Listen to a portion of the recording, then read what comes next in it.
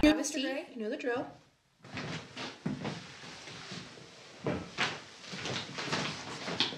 Don't touch me.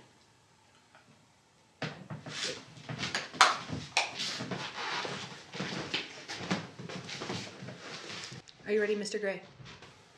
Let's get this over with. On your leisure.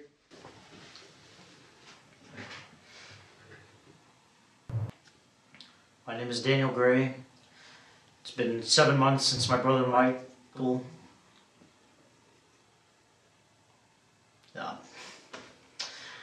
I'm not doing this anymore. Mr. Gray? You know what? You know what? I have something I would like to say. You know? To everyone who has been following my videos, thank you for wasting my time. Thank you for your likes. Thank you for your comments. Thank you for your prayers. But hey, guess what? None of that brings people back. I'm not looking for followers.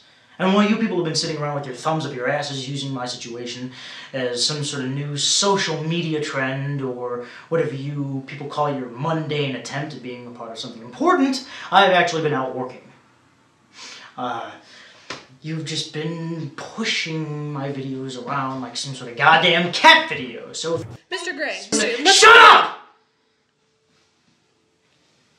Who's next? The cops. Yeah. You know, I don't expect you to have anything else further to offer to this investigation, seeing as you've been shoving it under the rug, just like every other case, exactly like it in the past 25 years. I have brought this to your attention, and I have been told by multiple authorities that this is none of my concern. You just chalk it up to coincidence. Newsflash. This is not coincidence. Coincidence in these circumstances means one of two things. Either you're not telling us something, or you're too cowardice to admit that you don't know what the fuck is going on. So bravo. Well done on your outstanding police work.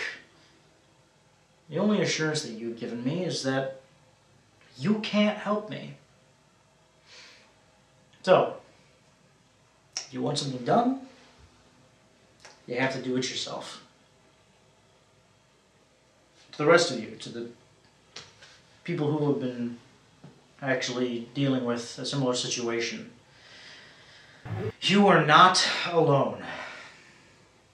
Don't give up, don't quit, don't give in to what people are trying to convince you is a lost cause. I will find my brother and my friends, and when I do, I will expose this, whatever this is, whatever it takes. My name is Daniel Gray. Don't give up hope. How's that for a fucking PSA?